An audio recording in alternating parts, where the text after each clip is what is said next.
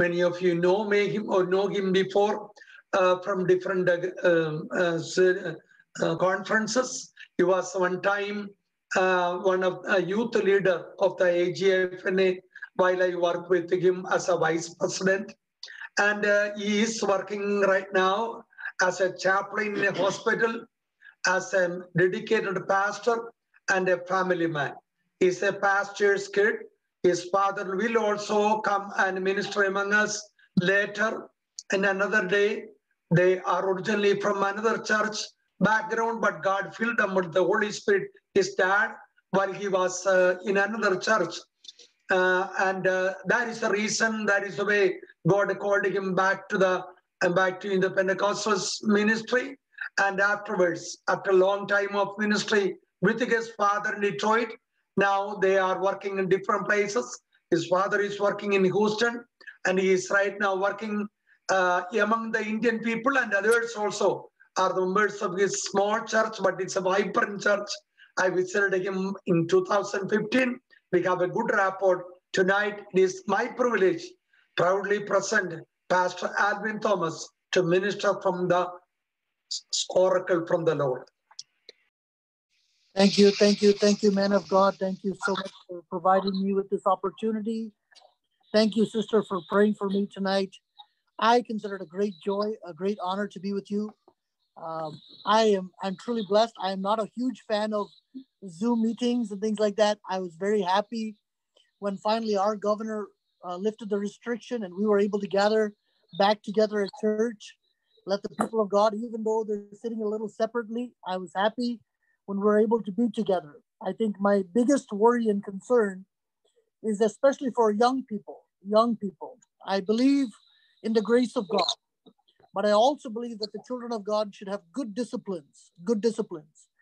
And just because we're going through a pandemic, it is scary, it is dangerous, but with precautions and with trust and faith in God, if the people of God gathers together, how powerful it is. So this evening that we're spending time together, just sharing from the Word of God and to hear and to learn from each other, I consider it a great honor. So I bless you and I thank you, Pastor, for giving me this time together. Pastor mentioned that I work as a hospice chaplain, and just like many of you today, it was a busy day for me. I visited over 8 patients and spent time with them in their last moments of their life.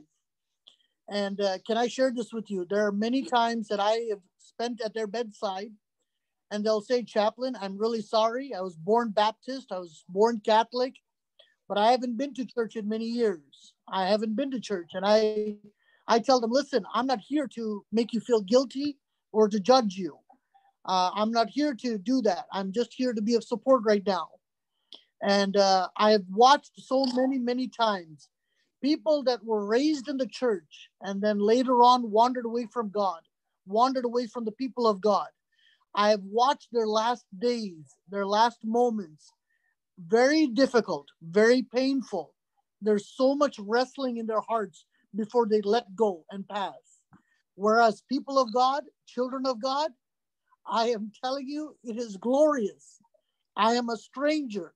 I'm a nobody. I'm not even related to them. But I'll walk in and I'll ask them, "Can I say a word of prayer with you?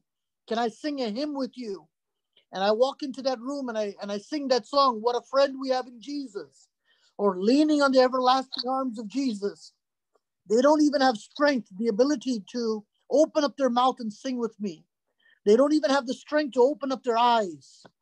But what great joy, what peace in their hearts. Moments after I sing my hymn and I walk out the door, I will get a call from the nurse and says, "That patient has passed on and has gone to be with the Lord." So if there's any encouragement that I can give you, right now is the right time for salvation. Right now is the right time to invest in your spiritual life. The more you read the Word of God, the more you sing songs. The pastor, in the beginning of our time of Zoom, he was just playing some YouTube videos. And we don't play these YouTube videos as an addiction just to pass time, but rather we play these songs and we read the Word of God so that it's imprinted in our hearts. Because today I have the time, the ability, and the strength, but tomorrow is not guaranteed for me. Tomorrow, if I'm laying in bed and I don't have the ability to hear the word of God, if I don't have the ability to hear someone preaching to me, or I don't have the ability to raise my voice and to sing, I hope that there's somebody that will come, stand by my bedside and will sing for me. Let me feel heaven on earth. Let me feel the presence of God. So while I'm able to, I want to sing for others. While I'm able to, children, if you are listening to me, go find some uppachins and ammachies and go stand next to them and sing for them. Read the Bible, read the word of God, read Psalm 23 for them. Let it be a blessing for you. That's what the word says. Blessed are those who hear the word of God. Blessed are those who read the word of God. And so I want more blessing in my life. I want God to continue to allow me to be a blessing, because I know this voice is not guaranteed for me for tomorrow. My abilities will not be there for me for tomorrow. But today, He has given me a voice. He has given me the strength. He has put me in my right mind. I don't have dementia. I don't have confusion. Today, this very second, I have. I want to use it for God's glory. Anyone that is willing to listen, I want to use it for God's glory and for God's honor. Let me turn your attention to the Word of God. The last time I spoke to you, I spoke from Elijah. I'm done teaching from Elijah at our church. Our church is a small church in Utica, Michigan. It's a small church, but we are really enjoying the fire of God.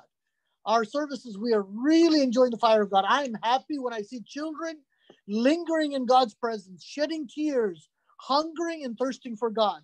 That's why the Word of God says that we are raising up an Elijah generation, a generation that knows how to call upon God. That's what our prayer and our desire is, not just for our church, but for our nation, for the ends of the world, for God to raise up a remnant. But in the new year, God has turned my attention to teach from Hebrews. And I want to warn you in advance. I don't consider myself a seasoned preacher. I'm going to share my beliefs, my beliefs with you. And there may be areas you may have a question. You may have some doubts. You may not agree with me. I'm okay with that. Talk to your pastor and say, I don't fully agree with Pastor Alvin, and wrestle through this. It's good for us to study the Word of God. It's good for us to study the Word of God. But Hebrews chapter 1, I'm going to read a few verses and we'll meditate together. Long ago, God spoke many times and in many ways to our ancestors through the prophets. And now in these final days, He has spoken to us through His Son. God promised everything to the Son as an inheritance. And through the Son, He created the universe. Let me just pause there for a moment. We know throughout Scripture, you have attended Sunday school, you've heard so many sermons. You know that our God likes to talk to us. He likes to talk to us. Throughout the Old Testament, He spoke through visions and dreams, through life experiences. God spoke. And the prophets and prophetesses of old, they listened. They heard the voice of God. Now, if you ask me, is it easy to hear the voice of God? Oftentimes, it's not a voice that you can hear, that you can record. Oftentimes, it's a feeling, a thought, an inkling that you get in your heart, and you act on that feeling, act on that voice. Now, let me share this with you.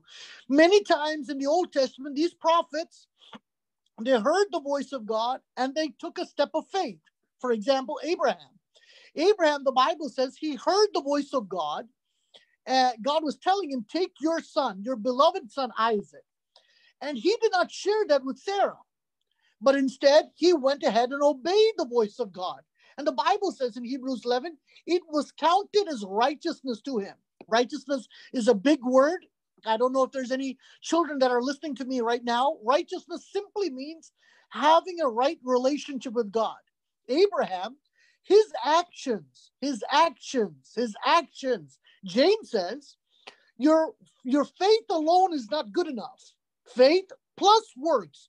Your actions shows if you have a right relationship with God. We live in a world where people says, God knows my heart. No one has the right to judge me. I agree with you to a certain extent, but the reality is that God looks at our actions. What is in your heart will be revealed through your actions. Your actions will tell me what you believe. Everybody has good intentions. That's why we have a judicial system, a court system. Because when you go to court, everyone will say, I didn't mean that. I had good intentions. But the judge doesn't ask you whether you had good intentions or not. The judge doesn't ask you if you meant that or not. The judge says, I'm going to judge you based on your actions. I'm going to judge you based on your actions. Abraham acted in a way that his faith was revealed. I think many of us, where we struggle with is we talk a good talk, but our faith coming into action is where we really struggle with. This is a problem that everyone deals with, whether you're in the church or you're in the world. Don't think people in the world are better. They too are hypocrites. They too say the same thing. Not to talk about politics, but I think it's kind of funny for a moment. Our new president got into office. I think the whole nation is excited. They want to give him a chance. They want to believe, be hopeful, want to believe in good things. One of the first executive orders he wrote was, I want everyone to wear a mask on federal property. Everyone to wear a mask on federal property. I think that's a good idea. But this morning I woke up and there's a newspaper article that says he went to the Lincoln Memorial and he wasn't wearing a mask. And so journalists made fun of him. They said, you just yesterday, you had an executive order. You had an executive order. Today, you can't even follow your own orders. Listen, this is the world we live in. We struggle. We struggle to obey the voice of God. So we hear the voice of God. In the New Testament, the Bible says we hear the voice of God, but we're not like Abraham in the New Testament. In the New Testament, I hear the voice of God and then I submit it to others. Pastor, I heard the voice of God and this is what I'm sensing, what I'm feeling in my heart. John Bevere writes in his book, Thus saith the Lord, test the spirit that you're hearing. Submit your ideas to others. The Bible says there's wisdom when you get counsel from others, 2 or 3. So I especially encourage young people, especially, whenever you hear the voice of God, whenever you feel, you sense the voice of God, submit it to the people around you. Submit it to the people around you. Right now, I'm counseling a person in our church, and I asked them, what are you sensing? What are you feeling from God? So that person told me what they're sensing and they're feeling from God. The next question I asked them, what are the people around you saying? And so that person said, well, this person disagrees with me. This person disagrees with me. This person disagrees with me. This person disagrees with me. I said, okay, tell me how many people are believers, followers of Jesus, have surrendered their life.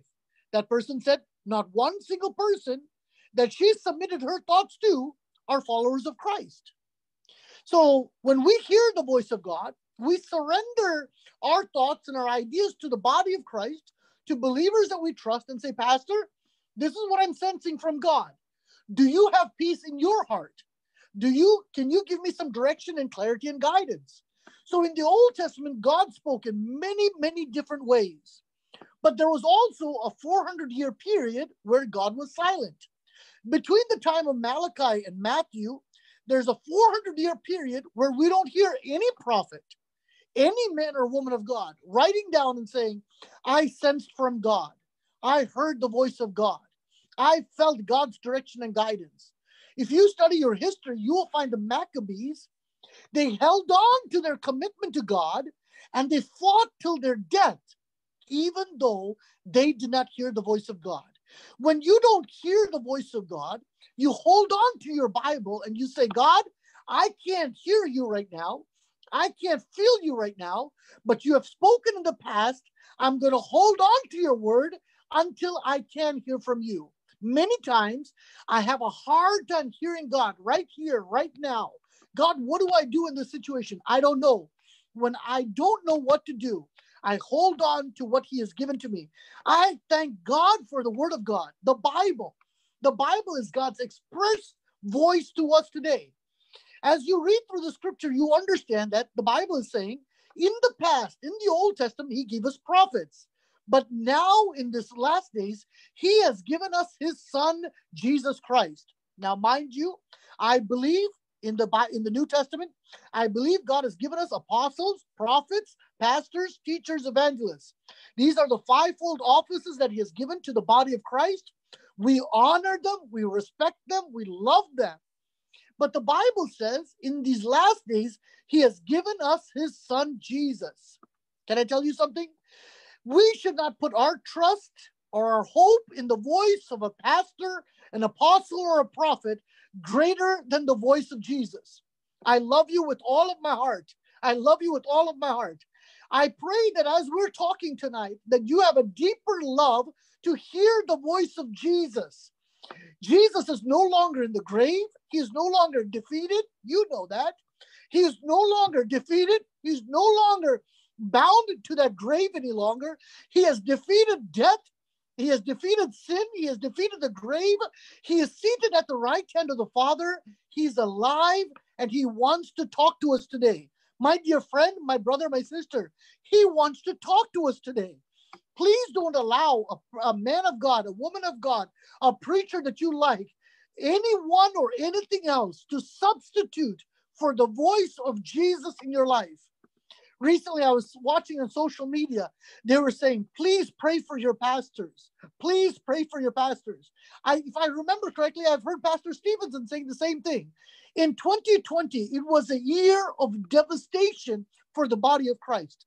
Not only did we deal with a pandemic, not only did we see the church shutting down so that people cannot even attend services and hear their pastors preach, but 2020 was a year where numerous mega church pastors committed suicide, took their life. Can you imagine the devastation their families and their churches felt because they were mega church pastors? And recently a journalist wrote down about 20 different scandals in the body of Christ. My dear friend, with great humility, the Bible says to work out your salvation with fear and trembling. I'm not there yet, my friends. I'm not there yet where I can say, like the Apostle Paul, follow me as I follow Christ. But none of us are able to stand firm but by the grace of God. None of us are able to stand firm but by the prayer support of your brothers and sisters. You need the prayer support of one another, especially men and women of God that are preaching and teaching, that are standing on their knees at their bedside, praying for you. They cannot pray for you. They cannot stand in the gap and pray for you unless you support them in prayer. So can I just share this? More than seeing your pastor, your apostle, your prophet, your teacher as the voice of God for you, can you just link arms with them and partner with them and pray for them? Call them up after this meeting tonight and say, Pastor, I thank God for you. I thank God that you have a word from God every time you open up your mouth. Thank God that you have wisdom to share with me. But Pastor, I just want to pray for you. I know that you get discouraged. I know that you get lonely. You're always praying for everybody else, but nobody prays for you. I actually had a sister in my church that recently came to my house, and she's always asking me to pray for her. She said, Pastor, can you just pause for a moment? Her family stood around me. She said, Pastor, can you pause for a moment? She said, you always pray for us. Can I pray for you? When I heard that sister praying for us, for me, for my family, I had tears in my eyes, because very rarely do people pray for their pastors, their teachers. And they always want people to pray for them. They say, Pastor, you pray so well. You pray so eloquently. But very rarely do you see anyone saying, Pastor, I'm thinking about you. Pastor's wife, I'm thinking about you. I'm praying for you. Can I just pray for you right here, right now? We do that as pastors. We do that all the time. When someone asks me to pray for them, I says, give me your hand right now. We're going to pray right this very second. I'm not going to promise that I'm going to pray for you 1 hour from now. I'm not going to promise that I'm going to pray for you tonight. I'm going to pray for you right here, right now. In the past, God spoke to us in many different ways. But today, in the last days, God is speaking to us through his son, Jesus Christ. What I love about Hebrews is that it's not a letter like you are familiar with. It's not a dear so-and-so. Let me share this letter with you. Let me share some advice to this church. No. What you find interesting about Hebrews, the way the writer has written it, it's as if God is speaking to us. It's like a sermon. Hebrews is a sermon that was preached on Sunday. And this is what God is saying to us. Listen, Jesus, I sent him down to this earth. I had an assignment for him. Now the Jewish believers are having a hard time holding on to Jesus. When persecution, when trials come, they want to say, oh, I want to let go of Jesus and I want to be a good Jew. Listen, this is the same struggle we're going through. There's a cultural tie. There's a pull for us. Sometimes I want to be Indian. Sometimes I want to be Christian. Sometimes I want to be American. Sometimes I want to be a Pentecostal. The same pull that the believers that Hebrews was being written to is the same pull we're feeling too. Sometimes I want to be American. Sometimes I want to be a Christian.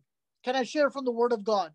The Word is telling us, God is speaking to us and saying, Jesus came down to this earth, not to just be your friend, not to just be a miracle worker, a wonder worker for us, not just to heal blind eyes or to heal lepers. I sent my son, Jesus, to this earth to be your Savior. He is greater than the angels. I have sent him to be your Savior. Isn't this amazing how God is speaking to us? He speaks to us. Now, there's 5 things I want to quickly just share with you, and then we'll wrap up. He has spoken to us through his son. God promised everything to the son as an inheritance. As an inheritance. It's a great word right there. Think about this with me for a moment. God created each and every one of us in the image of God. The Bible says we were formed in our mother's womb. He knew us before we were formed in our mother's womb. He knew our name. He knew us so well. God created us in his image. He started this world off perfectly. Perfectly.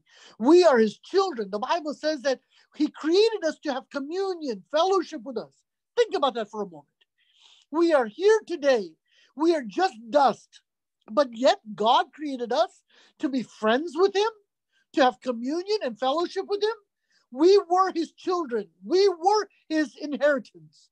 But the one moment we allowed sin to enter our life, we broke that relationship with God. That inheritance was lost from God forever. It was lost.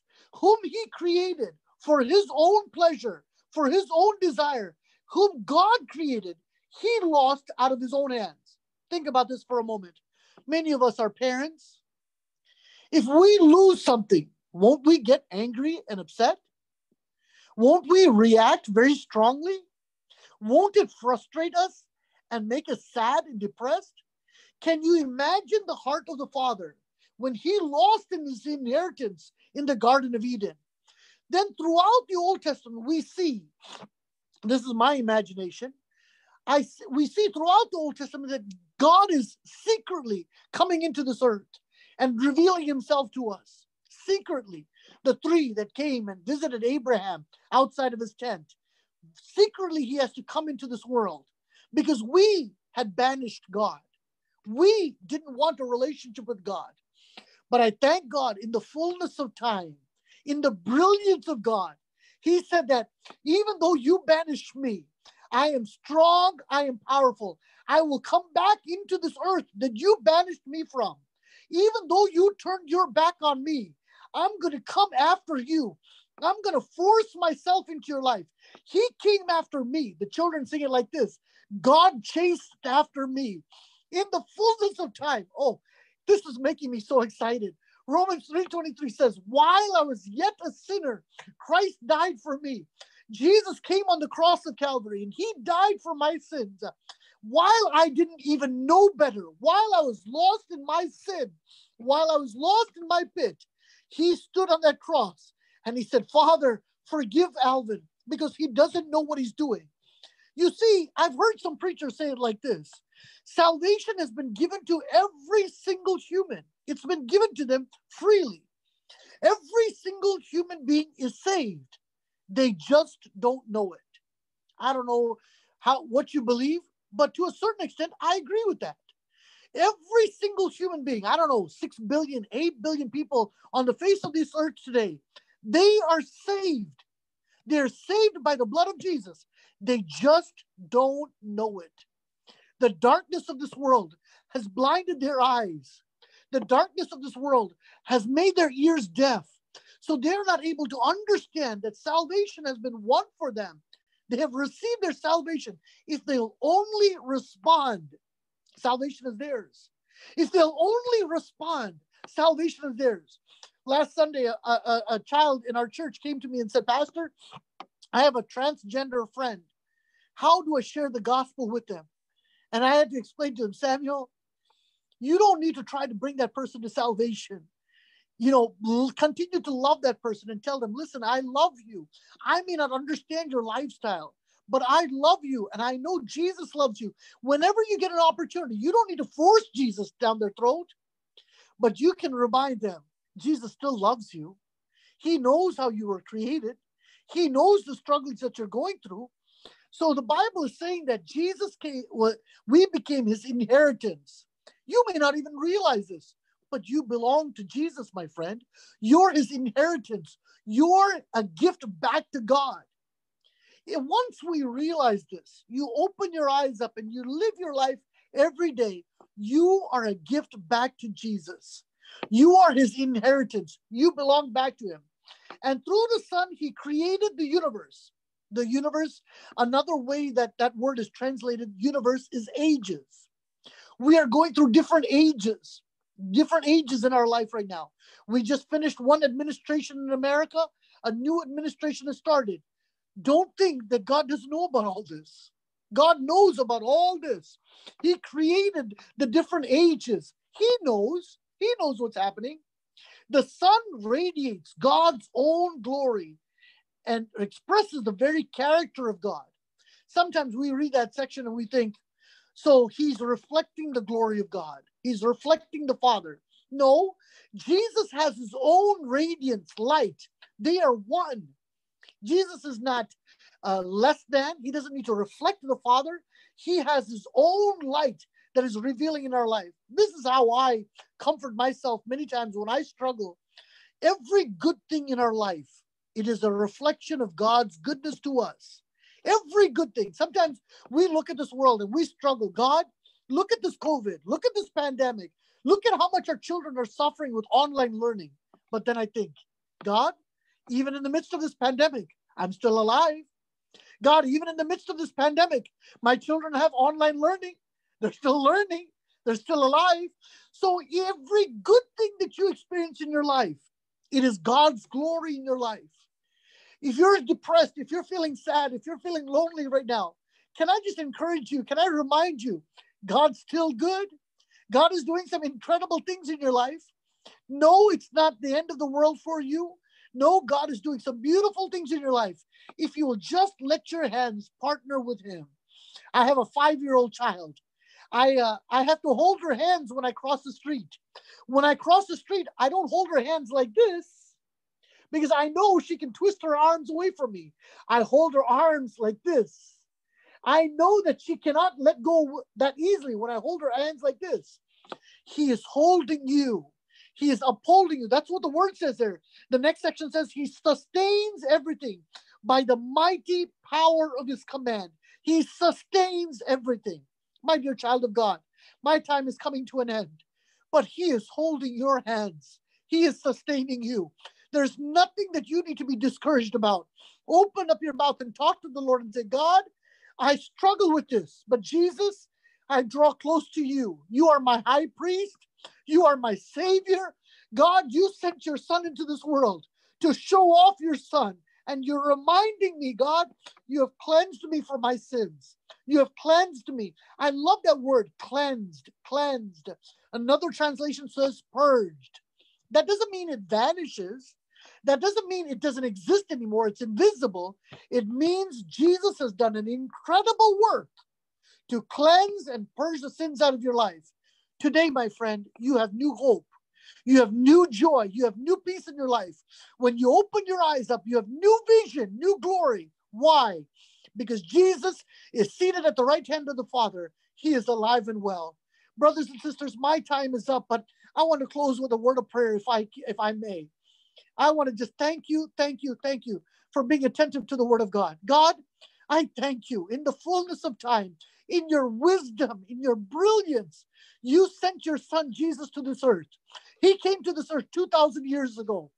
Today, I can't see Jesus. Sometimes I don't feel Jesus. I want to feel his touch on my life. I want him to touch me, but sometimes I don't feel his touch. But God, that doesn't mean Jesus doesn't exist. Today, he is seated at the right hand of the Father. He says, anyone who accepts him, he is knocking at your door right now. If any person accepts him, receives him, he will come in and he will fellowship with you. Jesus, we have heard your door you knocking on our doors. We open our doors up. We welcome you into my life, Lord. I humble myself for you to walk into my life. I surrender so that you can increase and I can decrease. I welcome you into my church, Lord. I welcome you into my family, God. I welcome you into my children's life, Lord.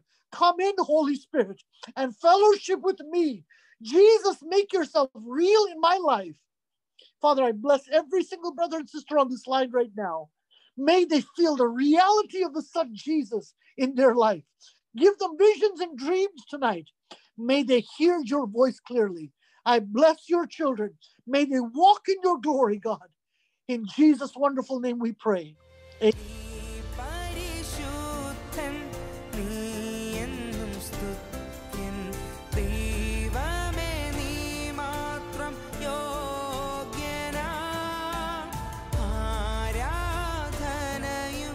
സ്തുതി ബഹു